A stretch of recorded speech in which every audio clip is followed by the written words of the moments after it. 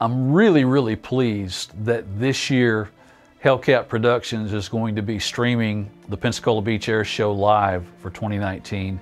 We really hope that you'll come out and visit the air show in person. There's nothing like being there. They refer to the Friday show as a rehearsal, but it's really not much of a rehearsal. It's the actual same show that's going to happen on Saturday. And chances are the traffic might be just a tad less. And if you have been to the Pensacola Beach area for the air show, you know that the traffic out there can be really wicked. So bring some water to drink. You got to hydrate. Bring a lot of sunscreen, something to keep the sun off of you if you can. Stake out your territory on the beach and be prepared to be really dazzled. We've got some new acts this year.